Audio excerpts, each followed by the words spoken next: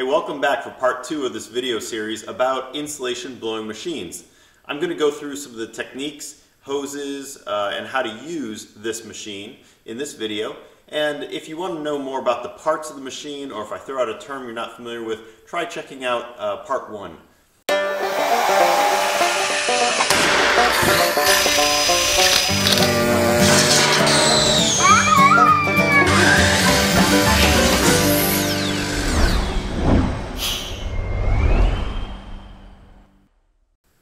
On this machine, it has a 2.5-inch output port, which is right here. From here, you got to hook up some hoses. So let's talk about the hoses to get the insulation where you want it to go. Depending on what you're doing, whether it's an open blow or a dense pack, you may have more or less length of hose or a larger or smaller diameter of hose. In this case, we have a short section of 2.5-inch inside diameter hose. This will allow us to actually connect to the machine. Then we have a small reducer and a length of 2-inch inside diameter hose. Now this 2-inch inside diameter hose I have several sections of, so I could extend this out to up to 150 feet. Here's the opening for the 2-inch inside diameter hose. Now if all I'm doing is blowing an attic where it's just loose on the floor, this might be all I want. But for a lot of things that you do, you might want something different. Now this length, we would commonly call this in the industry Tiger Flex. So this is a 10-foot piece Tiger Flex, and on the other end we have another reducer. Now all these reducers are pieces from the automotive exhaust industry. So you can pick these up at exhaust shops, or you can order them online.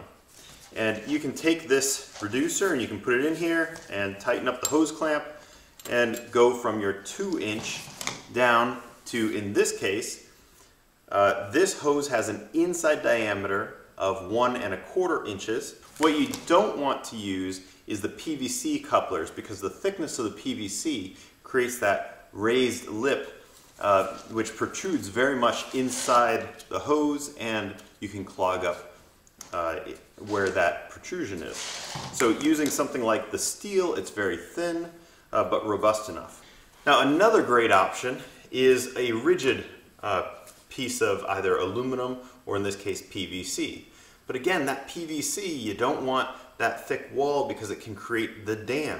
So your typical scheduled 40 PVC is very thick. This PVC is sold as a vacuum tube, and it has a very thin wall.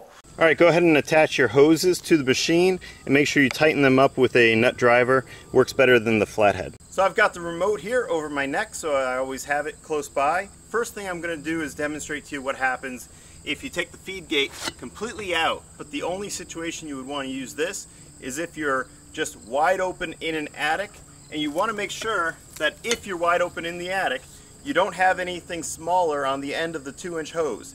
All right, so here we go. First thing I'm going to do is turn on the agitator, then I'm going to turn on the blower. This is wide open.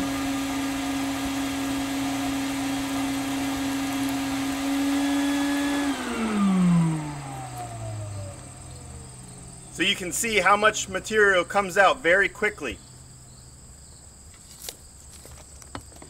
Now we'll go ahead and put the plate in. We have about an inch opening now for the cellulose to fall down. So remember, there might be a little bit in the airlock, but then you're going to see the difference.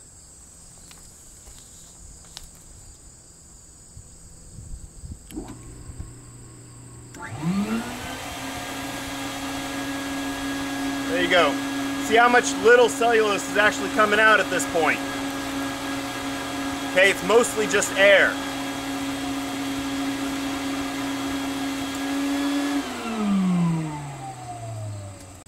Now for a lot of situations, you're going to want to use this Tiger Flex hose. Now this has a 1¼ inch inside diameter. So we're going to... Alright, so this thing came off, so I'm going to retape it.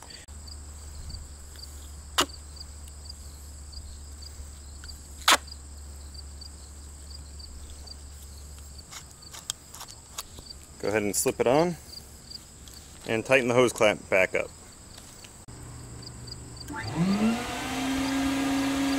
You see the longer velocity that you're getting out of this.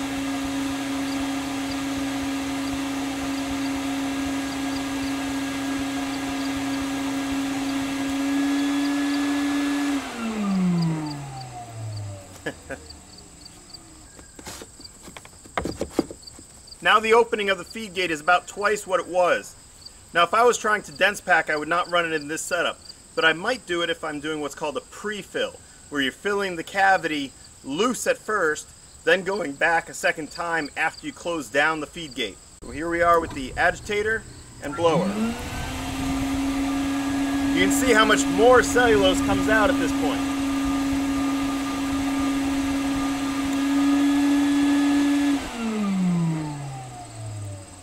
And notice the lag there between the agitator shutting off and the blower. I'm doing that manually because you don't want to clog the hose. You kind of want to clear the airlock of any cellulose. And you do that by having the blower on and the agitator off. Now you don't necessarily need to clear the entire hose every time, but you need to clear the airlock to keep the back pressure from pushing cellulose into the blower. For demonstration purposes, I'm going to dense pack this plastic tote to show you how the math works and what to do. So if you're doing your entire wall, you want to measure up your entire wall to get the volume first.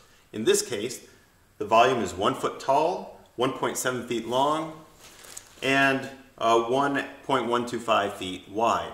So that gives us a grand total of 1.9 cubic feet, just under 2 cubic feet worth of volume. Then you want to multiply the volume by the density that you're trying to achieve. In this case, I'm using 3.5 pounds per cubic foot, which is what you're going to use if you're doing a typical wall stud, a 2x4, 2x6 wall stud cavity. If you're going to dense pack deep cavities like a double stud construction like what I did in my house, you're going to want to bump that up to a 4 pound per cubic foot density. That tells me that I need 6.7 pounds of cellulose in this cavity. Now you're going to be working with numbers that are much larger than that when you're doing an entire addition or an entire house.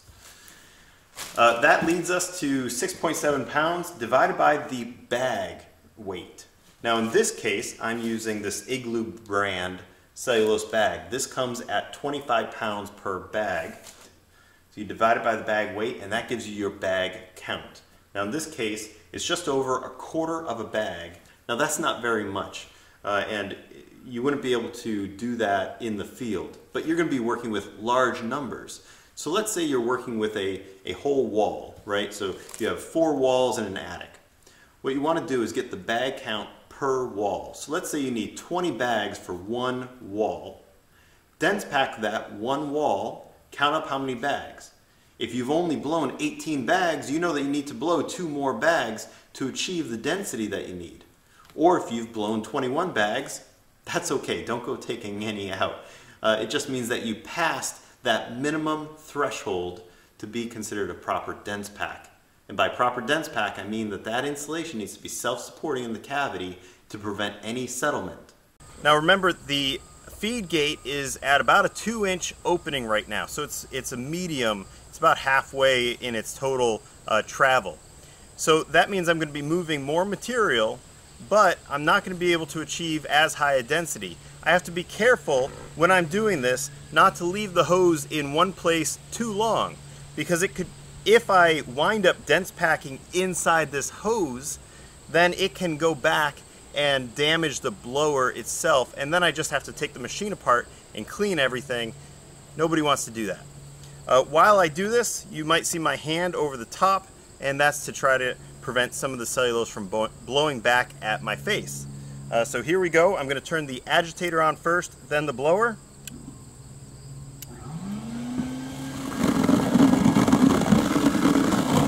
And you can see the cellulose moving around in there.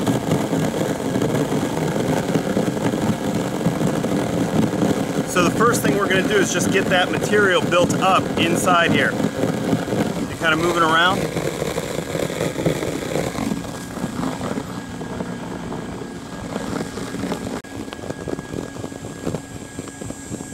All right, now at this point, I'm starting to feel the restriction. I'm moving the hose around to another corner. So I was up here, I moved it to the back corner. Well, the tape came off a little bit, and let me show you kind of what it looks like at this point. Now, we're not fully dense packed yet. Let's just take a look at it. Okay, now you see how I can push in. We have a handprint. Remember, the drywall would go on this, but it's still kind of loose. If I was to break this apart, it's not super tight in here yet. But that was about the limit of what I could get on that setting. So let's change the settings up a little bit. Okay, inside the machine, you can see we have about a 2-inch opening. I'm going to drop that down to about 1 inch opening. And then what you can do is you can put the pin in here to hold that in place so you don't change it accidentally. Okay, I just added more cellulose and I turned on the agitator without the blower, and it's going to take these larger chunks and it's breaking them apart.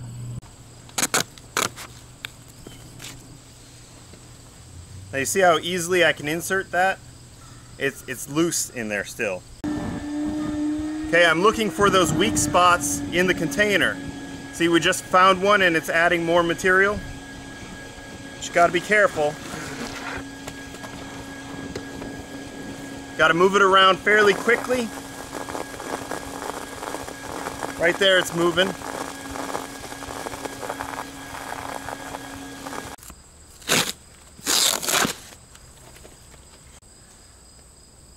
See how that's not falling out? No, it's pretty slippery sides. Yeah, so if I tip this, the whole thing might fall out on me.